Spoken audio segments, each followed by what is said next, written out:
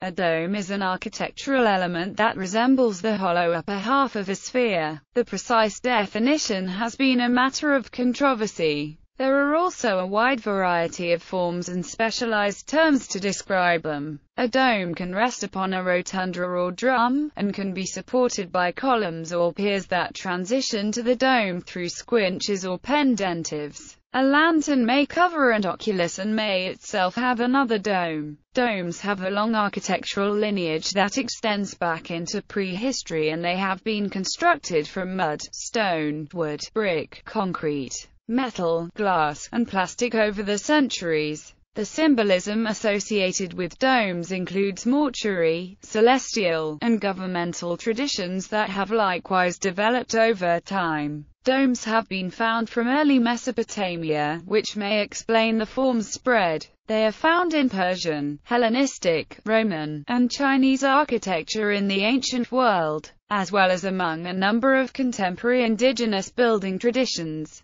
They were popular in Byzantine and medieval Islamic architecture, and there are numerous examples from Western Europe in the Middle Ages. The Renaissance style spread from Italy in the early modern period. Advancements in mathematics, materials, and production techniques since that time resulted in new dome types. The domes of the modern world can be found over religious buildings, legislative chambers, sports stadiums, and a variety of functional structures. Etymology. The English word dome ultimately derives from the Latin domus, which, up through the Renaissance, labeled a revered house, such as of Domus Dei, or house of God, regardless of the shape of its roof. This is reflected in the uses of the Italian word duomo, the German, Icelandic, Danish word dom, and the English word dome as late as 1656, when it meant a town house, guild hall, state house, and meeting house in a city. The French word dosme came to acquire the meaning of a cupola vault, specifically, by 1660. This French definition gradually became the standard usage of the English dome in the 18th century, as many of the most impressive houses of God were built with monumental domes, and in response to the scientific need for more technical terms. Terminology. A dome is a rounded vault made of either curved segments or a shell of revolution, meaning an arch rotated around its central vertical axis. The terminology used has been a source of controversy, with inconsistency between scholars and even within individual texts. But the term dome may be considered a blanket word to describe an hemispherical or similar spanning element, sometimes called false domes. Corbel domes achieve their shape by extending each horizontal layer of stones inward slightly farther than the lower one until they meet at the top. A false dome may also refer to a wooden dome. True domes are said to be those whose structure is in a state of compression, with constituent elements of wedge-shaped voussoirs, the joints of which align with a central point. The validity of this is unclear, as domes built underground with corbelled stone layers are also in compression from the surrounding earth. As with arches, the springing of a dome is the point from which the dome rises. The top of a dome is the crown. The inner side of a dome is called the intrados, and the outer side is called the extrados. The haunch is the part of an arch that lies roughly halfway between the base and the top. The word cupola is another word for dome, and is usually used for a small dome upon a roof or turret. Cupola has also been used to describe the inner side of a dome. Drums, also called tholebates, are cylindrical or polygonal walls with or without windows that support a dome. A tambour or lantern is the equivalent structure over a dome's oculus, supporting a cupola. Characteristics. Internal forces. A masonry dome produces thrusts down and outward. They are thought of in terms of two kinds of forces at right angles from one another. Meridional forces are compressive only, and increase towards the base, while hoop forces are in compression at the top and tension at the base, with the transition in a hemispherical dome occurring at an angle of 51.8 degrees from the top. The thrusts generated by a dome are directly proportional to the weight of its materials. Grounded hemispherical domes generate significant horizontal thrusts at their haunches. Unlike voussoir arches, which require support for each element until the keystone is in place, domes are stable during construction as each level is made a complete in-self-supporting ring. The upper portion of a masonry dome is always in compression and is supported laterally, so it does not collapse except as a whole unit in a range of deviations from the ideal, and this shallow upper cap are equally stable. Because voussoir domes have lateral support, they can be made much thinner than corresponding arches of the same span. For example, a hemispherical dome can be 2.5 times thinner than a semicircular arch, and a dome with the profile of an equilateral arch can be thinner still. The optimal shape for a masonry dome of equal thickness is a revolved catenary curve, similar to the curve of a parabola. This shape provides for perfect compression, with none of the tension or bending forces that masonry is weak against.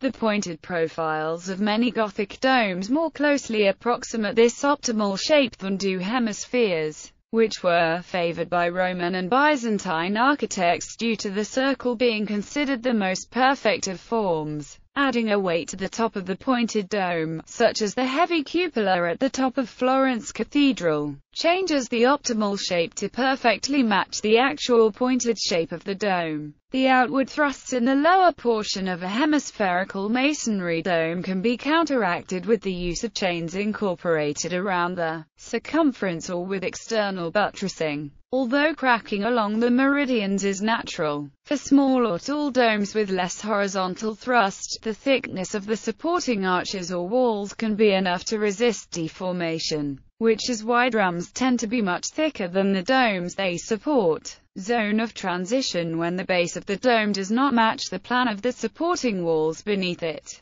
Techniques are employed to transition between the two. The simplest technique is to use diagonal lintels across the corners of the walls to create an octagonal base. Another is to use arches to span the corners, which can support more weight. A variety of these techniques use what are called squinches. A squinch can be a single arch or a set of multiple projecting nested arches placed diagonally over an internal corner. Squinches can take a variety of other forms, as well, including trumpet arches and niche heads, or half domes. The invention of pendentives superseded the squinch technique. Pendentives are triangular sections of a sphere, like concave spandrels between arches, and transition from the corners of a square bay to the circular base of a dome. The curvature of the pendentives is that of a sphere with a diameter equal to the diagonal of the square bay. The precise definition of pendentive has been a source of contention among academics,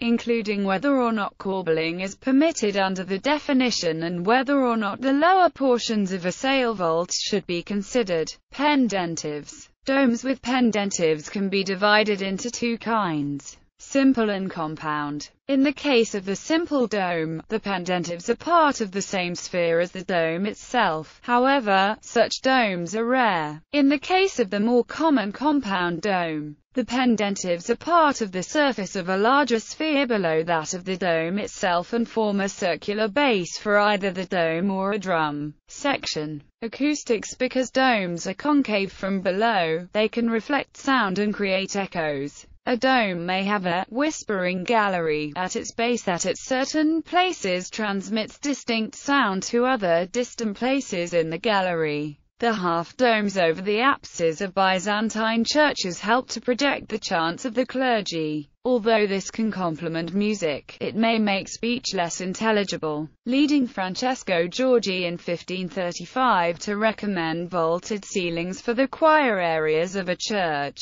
but a flat ceiling filled with as many coffers as possible for where preaching would occur. Cavities in the form of jars built into the inner surface of a dome may serve to compensate for this interference by diffusing sound in all directions, eliminating echoes while creating divine effect in the atmosphere of worship. This technique was written about by Vitruvius in his 10 books on architecture, which describes bronze and earthenware resonators. The material, shape, contents, and placement of these cavity resonators determine the effect they have, reinforcing certain frequencies or absorbing them. Materials: the earliest domes in the Middle East were built with mud brick and, eventually, with baked brick and stone. Domes of wood allowed for wide spans due to the relatively light and flexible nature of the material and were the normal method for domed churches by the 7th century. Although most domes were built with the other less flexible materials, wooden domes were protected from the weather by roofing, such as copper or lead sheeting. Domes of cut stone were more expensive and never as large, and timber was used for large spans where brick was unavailable. Brick domes were the favored choice for large space monumental coverings until the Industrial Age, due to their convenience and dependability. The new building materials of the 19th century and a better understanding of the forces within structures from the 20th century has opened up new possibilities. Iron and steel beams, steel cables, and pre-stressed concrete have eliminated the need for external buttressing and enabled far thinner domes, whereas earlier masonry domes may have had a radius-to-thickness ratio of 50. The ratio for modern domes can be in excess of 800. The lighter weight of these domes has not only permitted far greater spans, but also allowed for the creation of large movable domes over modern sports stadiums. Symbolism: according to E. Baldwin Smith, from the late Stone Age the dome-shaped tomb was used as a reproduction of the ancestral, God-given shelter made permanent as a venerated home of the dead. The instinctive desire to do this resulted in widespread domical mortuary traditions across the ancient world, from the stupa of India to the tholis tombs of Iberia. By Hellenistic and Roman times, the domical tholis had become the customary cemetery symbol. Domes and tent canopies were also associated with the heavens in ancient Persia and the Hellenistic Roman world. A dome over a square base reflected the geometric symbolism of those shapes. The circle represented perfection, eternity, and the heavens. The square represented the earth. An octagon was intermediate between the two. The distinct symbolism of the heavenly or cosmic tent stemming from the royal audience tents of Achaemenid and Indian rulers was adopted by Roman rulers in imitation of Alexander the Great, becoming the imperial baldachin. This probably began with Nero, whose Golden House also made the dome an essential feature of palace architecture. The dual sepulchral and heavenly symbolism was adopted by early Christians in both the use of domes in architecture and in the ciborium, a domical canopy like the baldachin used as a ritual covering for relics or the church altar. The celestial symbolism of the dome, however, was the preeminent one by the Christian era. In the early centuries of Islam, domes were closely associated with royalty. A dome built in front of the mihrab of a mosque, for example, was at least initially meant to emphasize the place of a prince during royal ceremonies. Over time, such domes became primarily focal points for decoration or the direction of prayer. The use of domes in mausoleums can likewise reflect royal patronage or be seen as representing the honor and prestige that domes symbolized, rather than having any specific funerary meaning. The wide variety of dome forms in medieval Islam reflected dynastic, religious, and social differences as much as practical building considerations.